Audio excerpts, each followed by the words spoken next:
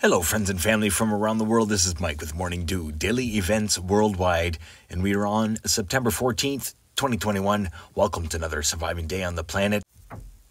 Welcome to a quick video here and a heads up space weather update. Looking at 304 angstroms, we did have a solar event heading our way. A coronal mass ejection just happened on the sun, and it is in an Earth-facing position. Yesterday, we were observing the plasma filaments, really tall plasma filaments erecting from the northwestern side of the sun, and as well the long plasma filament that was stretching across the northern hemisphere. Was hoping that it would stay in place, and it did not. And it is now headed towards us very fast. And we are already being affected by the last few space weather events as we speak.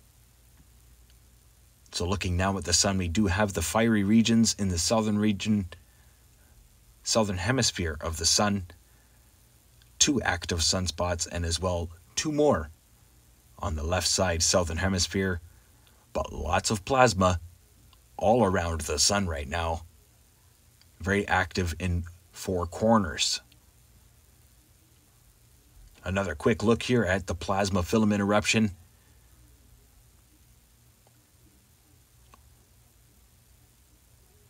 Huge plasma arcs stretching across the sun, probably about the size of 8 Earths stacked on top of each other. Little solar tornado there spinning. Looking at a multi-spectrum here, you can see all of the events over the last 48 hours on the sun.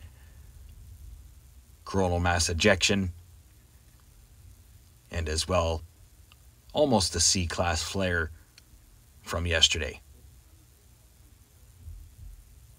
And the thunder is a-rolling through Ontario tonight. The storms are acting up again.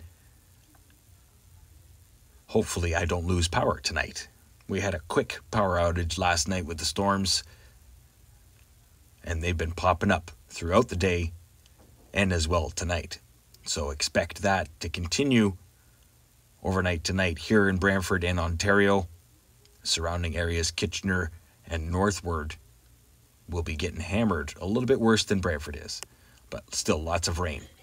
Looking here at ISWA, showing the space weather event that is headed our way.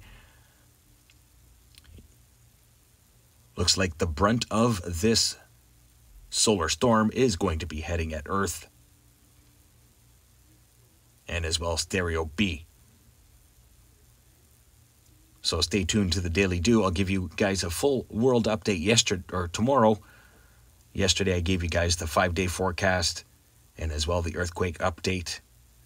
We did have a sizable 6.2 earthquake in South America today. San Antonio de Cobros, the very active and mystic region I've been following for years. Looking here at Lascaux 2 and 3, the space weather event from today being orchestrated all around the center disk there. You can see when it comes out the sides and the bottom and all around, that is an Earth-facing event.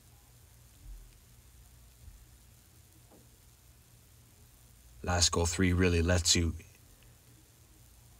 get a grasp of the size of this solar storm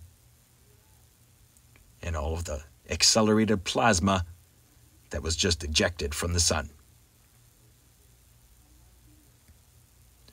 Have a quick look here at the solar X-ray flux, and we are still steady at the B-class range. Geomagnetic activity slightly elevated due to the incoming space weather and expected space weather. Real-time solar wind sitting at about 480 kilometers per second. We had a spike to 517, and over the last 48 hours here, you can see a very jagged north and south polarity, and as well increased density.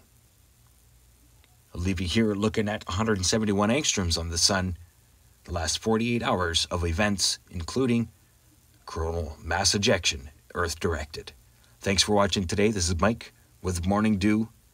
Thanks everybody for subscribing, sponsoring, memberships, super chats, and as well, overall, your love for our planet and humanity. See you guys tomorrow for the next video. Stay aware and prepared, stay young and have fun, and get your morning dew. Bye-bye now.